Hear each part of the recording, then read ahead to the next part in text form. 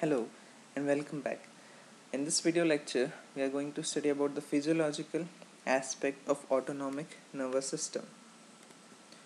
We'll cover this topic under these three headings: autonomic neurotransmitters, receptors of the neurotransmitters, and effect of autonomic nerve impulses on effector organs. So coming to the first topic is the neurotransmitters. As we have studied in the previous class that autonomic nervous system consists of, let it be the sympathetic division or the parasympathetic division, it consists of a preganglionic neuron and the postganglionic neuron.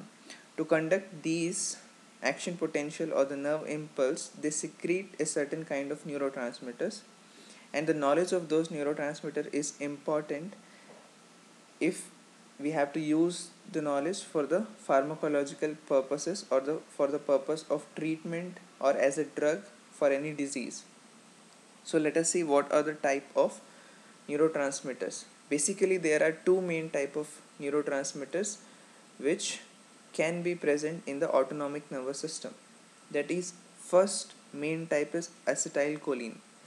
Acetylcholine is the first type of neurotransmitter which is present in the autonomic nervous system, and the second main type of neurotransmitter is noradrenaline or norepinephrine and epinephrine. Majorly the neurotransmitters which is secreted among these norepinephrine and epinephrine is norepinephrine or noradrenaline. So the two types of neurotransmitters are acetylcholine and noradrenaline or norepinephrine. Any neuron which will be secreting acetylcholine will be called as cholinergic neuron, and any neuron which will be secreting noradrenaline as its neurotransmitter will be called as adrenergic neuron. So let us see what are the neurotransmitter used by various divisions of our autonomic nervous system. As we can see here, the parasympathetic division of autonomic nervous system, there are preganglionic neurons, which is the preganglionic neuron, as we have studied, which is coming from the craniosacral outflow. This preganglionic neuron is a cholinergic neuron. Why it is a cholinergic neuron? Because it secretes acetylcholine in the ganglia to transmit its impulse to the postganglionic neurons. So parasympathetic preganglionic neuron is a cholinergic neuron which secretes acetylcholine. Coming to the parasympathetic postganglionic neuron, it also secretes acetylcholine, and that is why it is also a cholinergic neuron. So as you can see, parasympathetic preganglionic neuron is a cholinergic neuron which secretes acetylcholine, as well as the postganglionic fibers are also cholinergic neurons which secretes acetylcholine. Now coming to the sympathetic preganglionic neurons.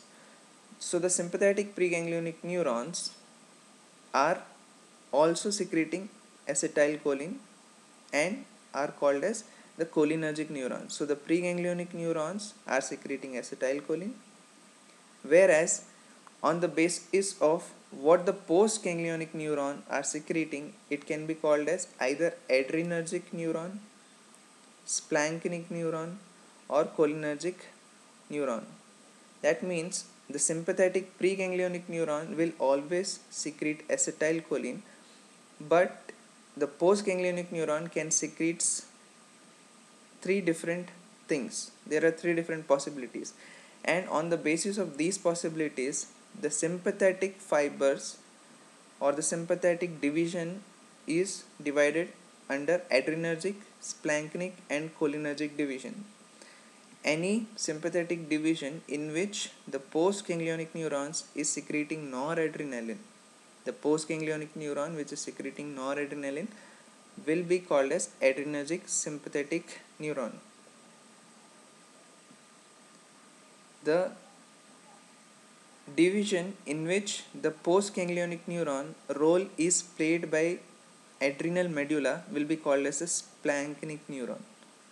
Whereas in the third case, if the postganglionic neuron is secreting acetylcholine, it will be called as sympathetic cholinergic neuron.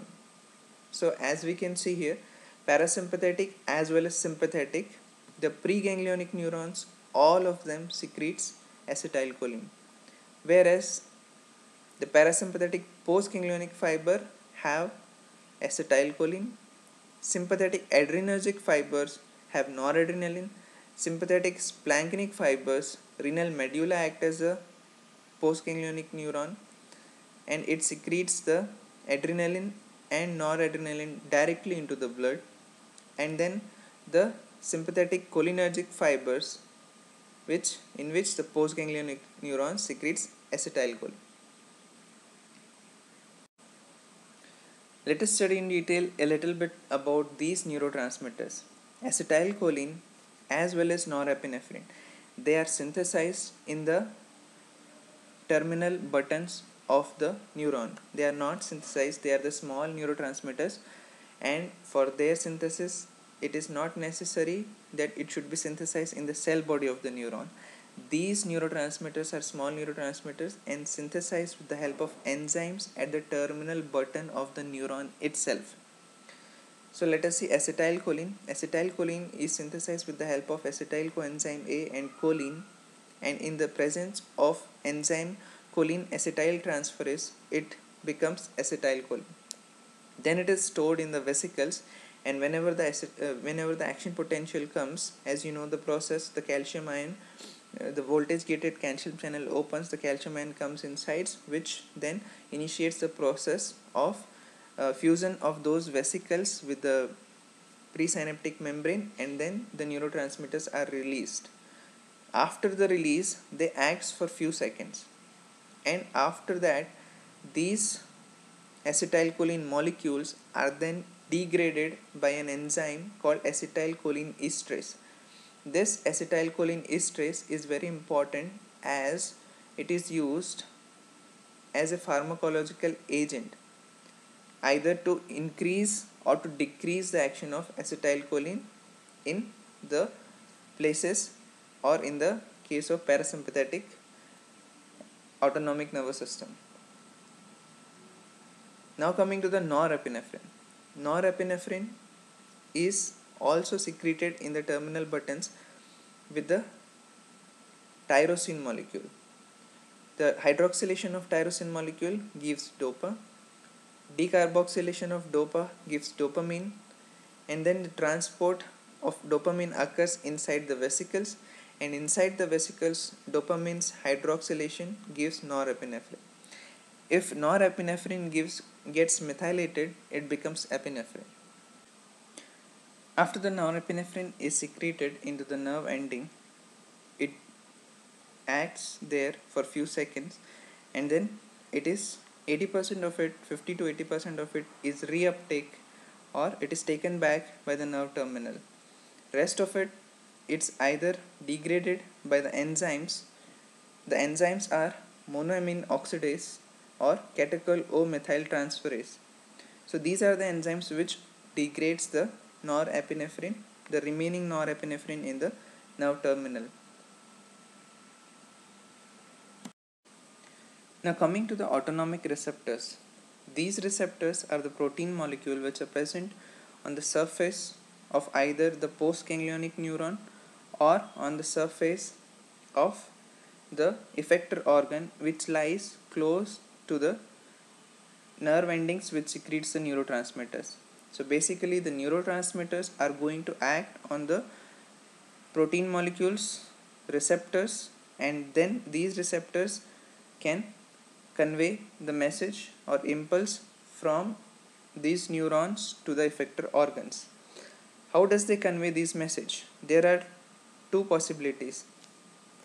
Either these receptors are the ion channels. That means whenever the neurotransmitter comes and combines to these receptors, they open the ion channels, or they allow some ions to pass through. If it is allowing the positive ions to come inside the cell, it will excite or it will stimulate the cell. If it is allowing the negative ion like chloride ion to come inside the cell, it will be inhibiting its action. So based on which ion it allows, it will either stimulate or inhibit the action of the effector organ or the forward neurons. These type of receptors, which are ion channels or which directly open on the combination of neurotransmitter, directly opens the ion channels which are present in their body itself, body of the receptor itself, are called ionotropic receptors. Whereas there is a second type of receptors which on the combination with neurotransmitters activates the second messenger system and then evokes a cell response, that is either a membrane response or a biochemical cascade or regulation of gene expression. If this is a type of receptor which activates the second messenger is present, it will be called as a metabotrophic receptor. That means it initiates a metabolic enzyme or metabolic second messenger system, and that is why if the neurotransmitter acts through this type of receptor, these receptors are called metabotrophic receptors. One peculiarity about these two different receptors are ionotropic receptors act for a short time itself, only active for a short times. Once it gets activated by the neurotransmitter, it acts only for short time, whereas the metabotrophic receptors will get activated by the neurotransmitter, its action will be for a prolonged time. So as we have seen, there are two possibilities, either they are ionotropic receptors or there are metabotrophic receptors. But the autonomic receptors are divided on the basis of which neurotransmitters they are accepting or which neurotransmitters activate them. So there are the autonomic receptors are divided into cholinergic receptors, which are activated by acetylcholine, or adrenergic receptors, which are activated by norepinephrine or epinephrine. So these are the two main division of autonomic receptors: the cholinergic receptors, which activates by acetylcholine, and the adrenergic receptors, which activates by the adrenaline or noradrenaline. In the other words, or their other name are epinephrine or norepinephrine.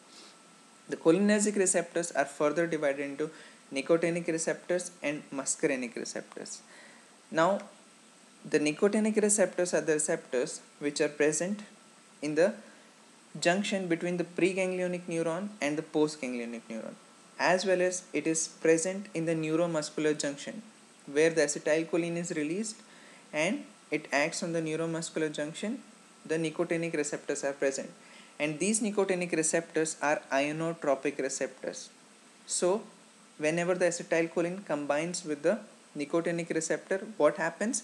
An ion channel opens and then it stimulates or it increases the depolarization, or it causes hyperpolarization of the membrane with the help of nicotinic receptors. Whereas the muscarinic receptors are the metabotrophic receptors. These muscarinic receptors are present on the end organs, like it is present on the heart, cardiac muscles. It is present on the end organs, like in the pupils of the eye, the muscles on the pupil, the secretory glands, and the other end organs which are supplied by cholinergic neurons. So muscarinic receptors are the metabotrophic receptors. Whenever the acetylcholine attaches with the muscarinic receptor, what is going to happen? It is going to activate the second messenger system, and this second messenger system will then activate a further, either it can open an ion channel, or it can cause an enzyme to accumulate, or it can cause gene expression inside the cell. So that is how muscarinic receptor acts. Now coming to the adrenergic receptors, there are two types of adrenergic receptors: alpha adrenergic receptors and beta adrenergic receptors. The alpha adrenergic receptors are further divided into alpha 1 and alpha 2 subtypes. These uses different types of G protein. G protein are the proteins, G protein coupled receptors, and these are the second messenger receptor, second messenger system. That is why The adrenergic receptors, both alpha as well as beta, are metabotrophic receptors. Beta adrenergic receptors are also subdivided into beta 1, beta 2 and beta 3 subtypes. These alpha or beta subtypes are divided on the basis of action of neurotransmitters. The action of norepinephrine is majorly on alpha, but it has a minor action on beta receptors. That means norepinephrine acts, if it is secreted, it will activate alpha receptors, whereas it will activate very less the beta receptors. In the other hand, epinephrine or epinephrine will activate both of these alpha as well as beta receptors in the same way. So norepinephrine, it stimulates the alpha receptors more than beta receptors, whereas epinephrine, it stimulates both the receptors alpha and beta receptors in the same way. There is one synthetic drug called isopropyl norepinephrine that is exclusively acting on the beta receptors, excluding the alpha receptors. So isopropyl norepinephrine acts exclusively in the beta receptors of the adrenergic receptors, which can be then used as a drug to manipulate the sympathetic autonomic nervous system. Let us see where these alpha and beta receptors are present, or what are their actions. First of all, alpha receptors are majorly the vasoconstrictors. That means these are the receptors which are present on the blood vessels and constrict the blood vessels, whereas the beta receptors, especially beta 2 receptors, are vasodilators. Now, one thing we have to understand is the function of alpha or beta receptor is could be either excitatory or inhibitory on the basis of what types of ion channels they are opening. It is not certain that a single type of receptor will act as a stimulatory or inhibitory. It can act as both stimulatory or as well as inhibitory based on which type of ion channels they are opening. Let us say if the alpha receptor is opening the sodium channels, allowing the sodium ions to come inside the cell, it is stimulatory. If they are opening the potassium channel, allowing the potassium to go outside of the cell, it will act as inhibitory. Its action will be inhibitory in nature. So the alpha and beta receptors are not particularly divided on the basis of stimulatory effect or inhibitory effect. They can have both either stimulatory or inhibitory effects, but on the basis of their presence and on the basis of their actions, they are divided functionally in these divisions. So alpha causing vasoconstriction, usually alpha 1 receptor, whereas beta 2 receptors causes vasodilation. These alpha 1 and beta 2 are present on the blood vessels. Then coming to the eye, alpha receptors causes iris dilation, or the dilation of the iris means pupil is dilated. Then alpha receptor also present in the intestine, causing intestinal relaxation. We'll study one by one the action of these receptors in each organs. Just a summary of it is presented here. Then intestinal sphincter contraction is also done by the alpha receptors. Pilomotor contraction, which causes the hair cells, erection of the hair cells, is by this alpha receptor. Bladder sphincter contraction is also caused by the alpha receptors. Inhibition of neurotransmitter release in the forward neurons is caused by alpha 2 receptors. Then coming to the cardio acceleration, that means the action of sympathetic system to increase the heart rate is done by beta 1 receptors. Increased myocardial strength is done by beta 1 receptors. Intestinal relaxation, uterus relaxation is caused by the beta 2 receptors. Bronchodilation, that means the dilation of the respiratory passage, is caused by the beta 2 receptors. Calorigenesis, that means increased production of calories, is caused by beta 2 receptor. glycogenolysis beta 2 receptor, lipolysis beta 1 receptors, bladder wall relaxation beta 2 receptors, thermogenesis beta 3 receptors. So as you can see, all these receptors are present in various organs, various end organs, and causing their action when activated. So these are the various adrenergic receptors, alpha and beta receptors, acting on different organs. Now let us study the effect of these parasympathetic and sympathetic division on individual organs. Why it is important to remember and understand the effect of parasympathetic and sympathetic supply on individual organs is because these function can be increased or decreased with the help of drug to treat a disorder or treat a disease.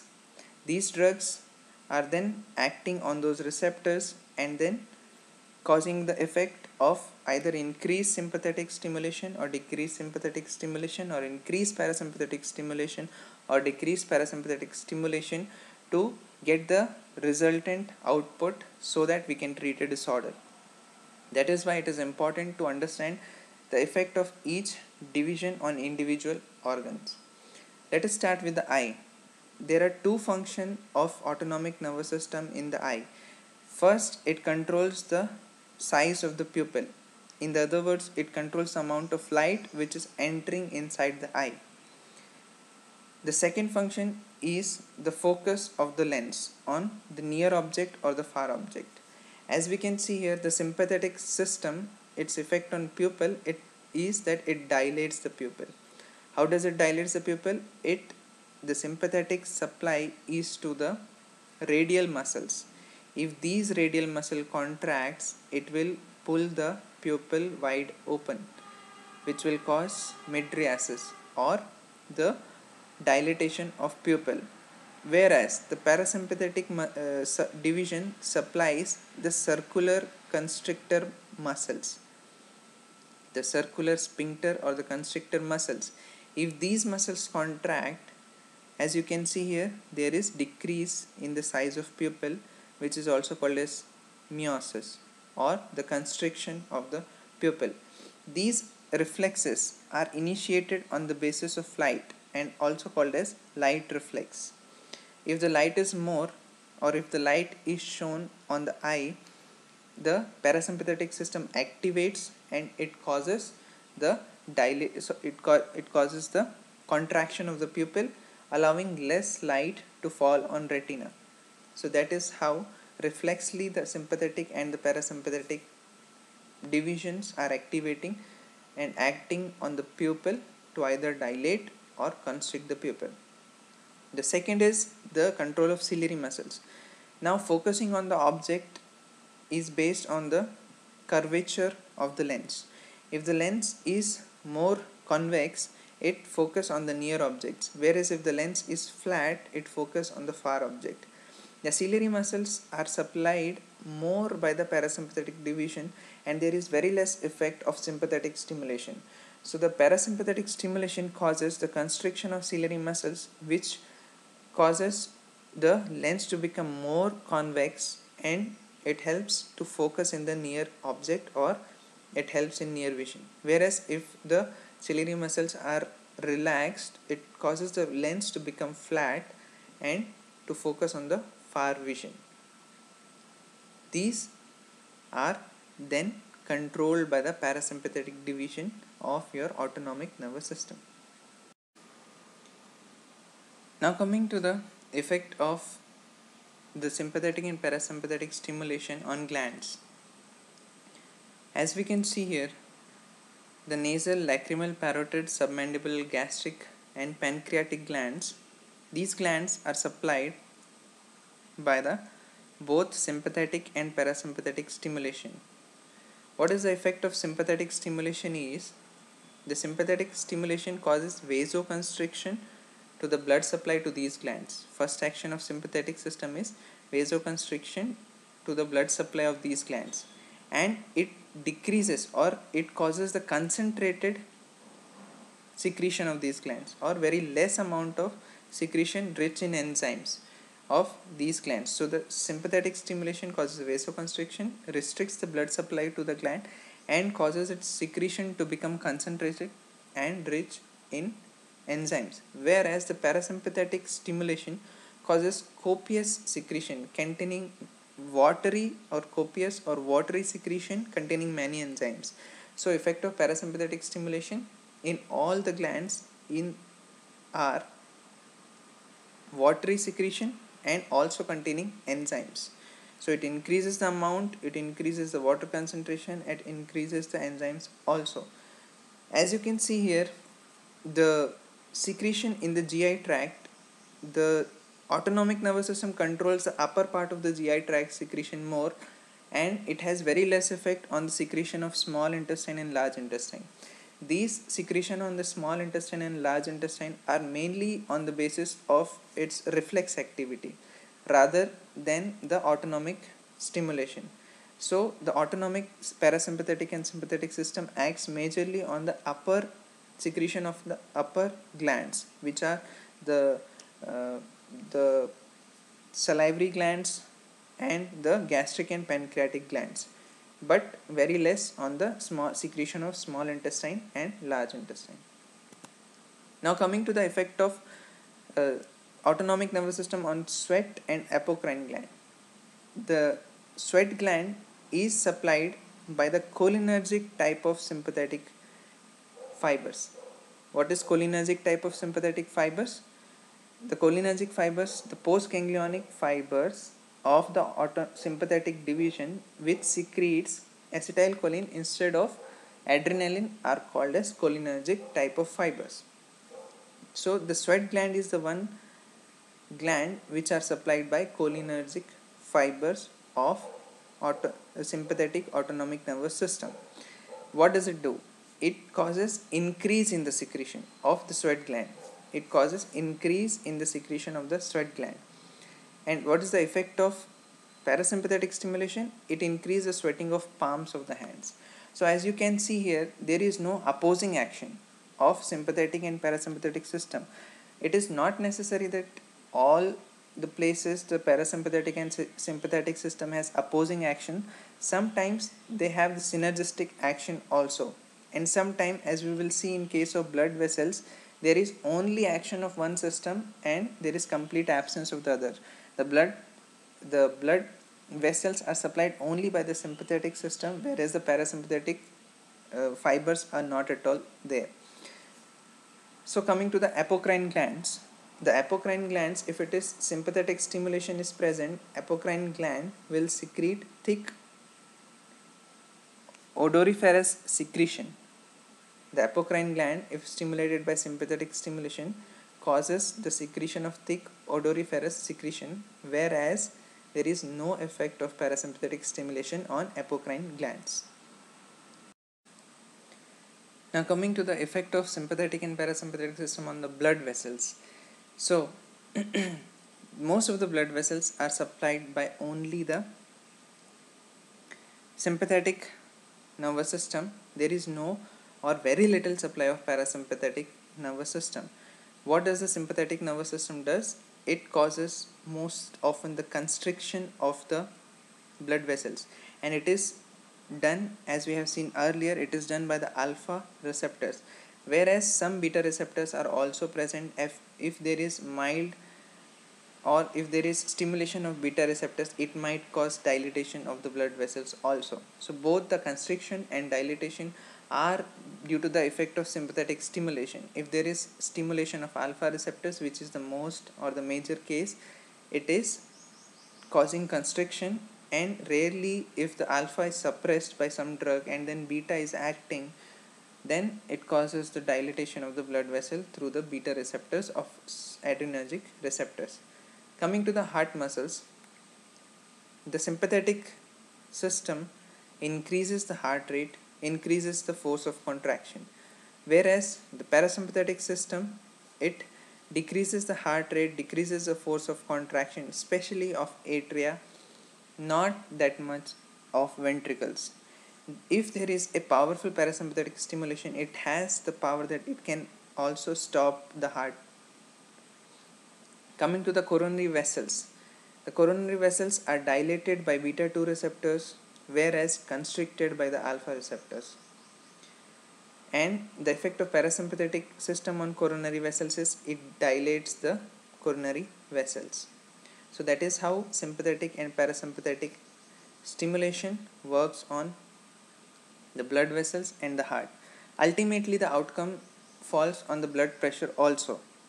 So it helps the sympathetic when we are exercising, it helps to increase the outflow of the heart, and it helps to increase the blood pressure, whereas in between, the rest in between is majorly facilitated by the parasympathetic system, where it decreases the heart rate and decreases the force of contraction. Now coming to its effect on lungs, the bronchus, the bronchi and the blood vessels of the lung. So sympathetic stimulation dilates the bronchi or dilates the respiratory passage. It can be used as a drug in case of bronchial asthma to dilate or to relax the respiratory passage muscles and to dilate and facilitate the passage of air. Whereas the parasympathetic system constricts and makes the lumen of the respiratory passage small. In case of blood vessels, the sympathetic system mildly constricts the blood vessels of the lungs, whereas the parasympathetic dilates the blood vessel of the lungs. So the main action here is the sympathetic dilates the bronchi, whereas the parasympathetic constricts the bronchi. One more thing about lungs is the sympathetic system decreases the secretion of the glands which are present on the respiratory passage, whereas the parasympathetic stimulation increases the secretion of the glands which are present on the respiratory passage.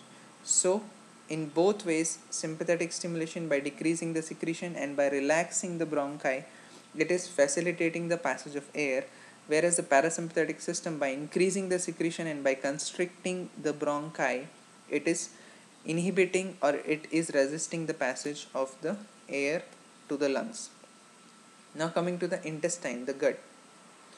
What about the muscles, smooth muscles? We have already seen about the secretion of the gland. Now we are seeing about the smooth muscles which causes the movement of the gut.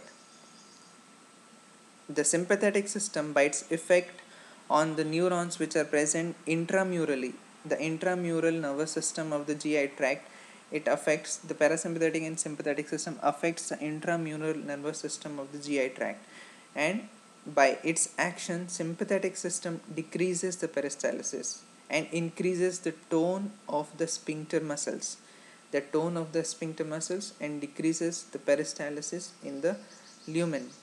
So it is decreasing the overall movement, whereas the parasympathetic system increases the peristaltic tone and relaxes the sphincters. That means it is stimulating the emptying of the lumen, or it is causing the forward movement of the bowel, or the forward movement of the content of the lumen and emptying of the lumen. So sympathetic, it contains it resists the movement, whereas the parasympathetic, it facilitates the movement of the intestine. Now coming to the liver. The metabolic effect on liver is it increases the glucose synthesis and glucose release from the liver. The parasympathetic system, it is trapping the glucose, that is slight glycogen synthesis. Glucose is converted into glycogen under the effect of parasympathetic system, whereas under the sympathetic system glucose is released.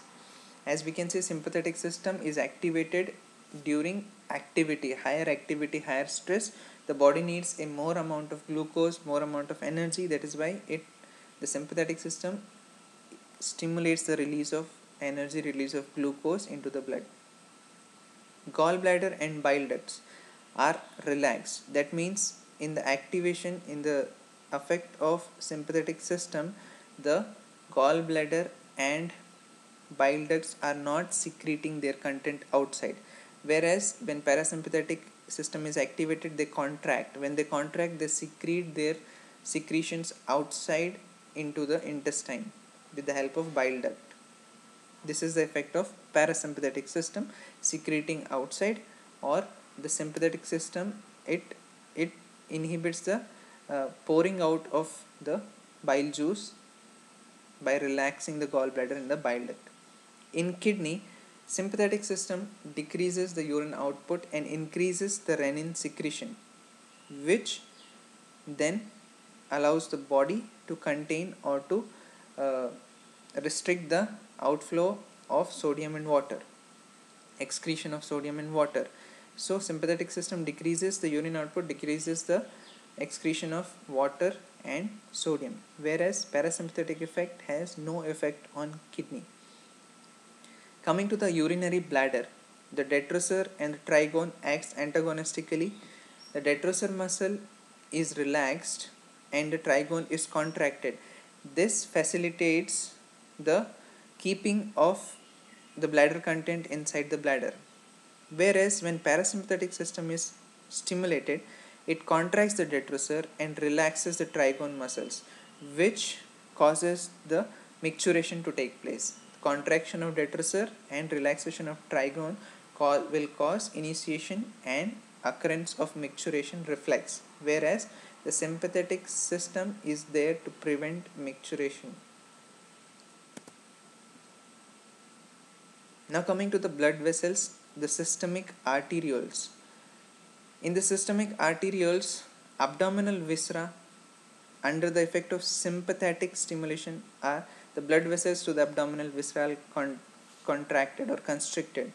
Why it is done? Because when the sympathetic system is activated, more and more blood should flow to the muscle, and that is why the abdominal viscera, the blood flow to the abdominal viscera is decreased by contracting or constricting the blood supply. There is very less or none effect by the parasympathetic system on all these things. The blood vessels to the muscles are constricted by adrenergic, whereas dilated by cholinergic and beta 2 adrenergic receptors. So if there is action on the muscles will dilate, causing more blood flow to the muscle. The blood flow to the skin is also decreased by the sympathetic nervous system because there is constriction of the blood vessels by the sympathetic stimulation. Coming to the blood, it increases the coagulation in the blood, sympathetic nervous system. It causes more amount of glucose and more amount of lipids to provide energy for the activity which is stimulating the sympathetic nervous system. Now coming to the last slide, the basal metabolism is also increased by the sympathetic stimulation. The adrenal medullary secretion is also increased. The mental activity is also increased. The piloerector muscles, which straightens the hair, is erected, and skeletal muscle.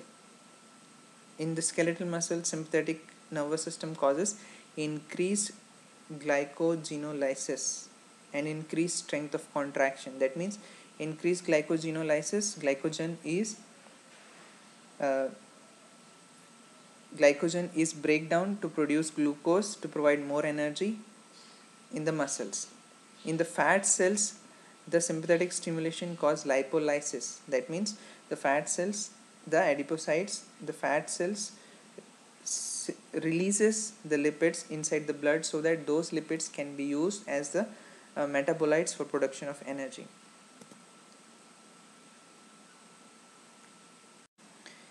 And at last, we are going to see the role of adrenal medulla in the sympathetic stimulation.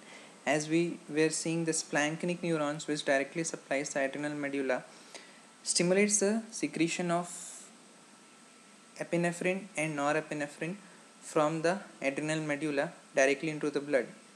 80% of these secretions is epinephrine and 20% is norepinephrine. The effect of these secretions lasts longer, 5 to 10 times as long as compared to the direct stimulation by the sympathetic neurons. The epinephrine and norepinephrine perform the same actions as together, but epinephrine has more impact on the metabolic rate, which increases the metabolic rate of the whole body. This adrenal medulla also provides a dual mechanism or the second pathway through which if there is any lag in the action of sympathetic supply by the neurons, it can be fulfilled by the direct release of these neurotransmitters and acting directly on the receptors, which are adrenergic receptors, which are present on the organs with the help of these neurotransmitters released from the adrenal medulla. So it also acts as a safety mechanism so that the sympathetic division of autonomic nervous system can be activated even by the secretion of adrenal medulla throughout the whole body. In the next class, we are going to study about the applied aspects of autonomic nervous system. Thank you so much.